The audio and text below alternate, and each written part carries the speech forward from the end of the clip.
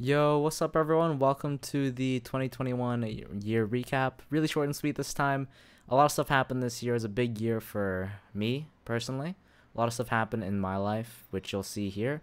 Kind of like a teaser if I release any of the vlogs or if I just keep it a lot to myself. But yeah, enjoy this one. It'll be really short. Bit of a recap. I'll be talking over it a little bit through music and some videos.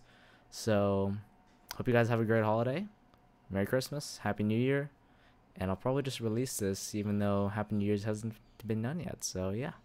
See you next year, guys. Bye. Alright, starting off in January, I started working at a new place, which honestly, I'm really bored of right now. And I also was planning the ring for the proposal for Reese, who's now my wife, so that's crazy. And we got parents' blessing to get married and do the whole proposal as well. And we worked on our cookies, which you can now buy on ahava.cookies on Instagram if you ever want to check it out. It's pretty good. We only really sell chocolate chip cookies right now. Still experimenting after all this time, so there you go. In February is my birthday. We went out to Newtown and had breakfast and some mini golf and lunch at a pizza place, which honestly, as a simple man, is a bit too fancy for me, but it was still kind of nice. And we also went around looking at wedding venues, which is pretty cool. And we decided on the Royal Botanic Gardens. March was the big day. I got a haircut. I looked good.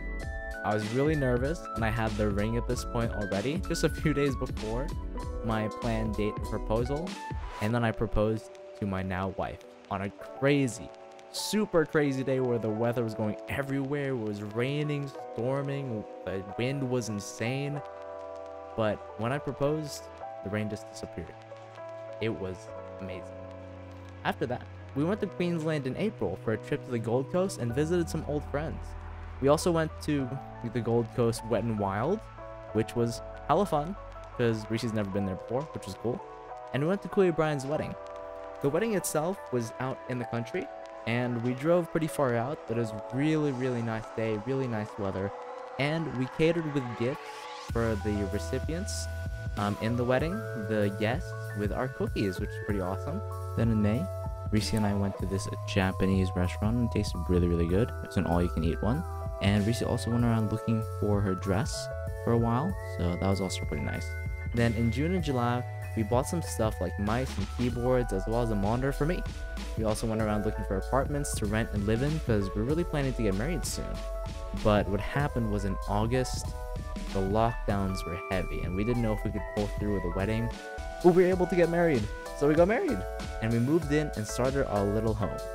Through August, September, and October was majority in lockdown, which was kind of okay. It was nice to be together for a long while in lockdown, and we got used to our cozy home and filled it up with furniture, love, and care. After, we went to my friend's, I went to my friend's bachelor party and did some bouldering. It was really cool. First time I went bouldering. It was okay. It was really fun though. And this was all in November. Then Reese and I went on a little trip to Mudgee. We did some kayaking and then we just spent time out in the country. It was really quiet. And our place had no internet. So we were kind of just playing cards and random stuff and, I don't know, really getting to talk to each other, which was really nice. Then in December, which would be this month, I had my friend's wedding to attend.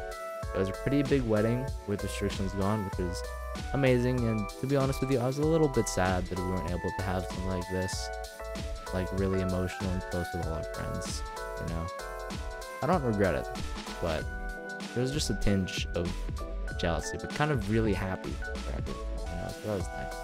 Then we hosted our first Christmas party, and we had a Wii bowling competition where, funnily enough, a first timer apparently who's never played Wii bowling, which honestly shows my age because some of the people there never played on Nintendo Wii before. So yeah, the first timer won in Wii bowling, which was crazy. And we watched Spider-Man No Way Home after a few weeks later, and we celebrated Christmas with my family. And that's my year in a nutshell. Of course, I skipped over things and barely talked about stuff, but some of the stuff is still being made, or maybe it's not even edited. And probably some of them I'll be keeping to myself.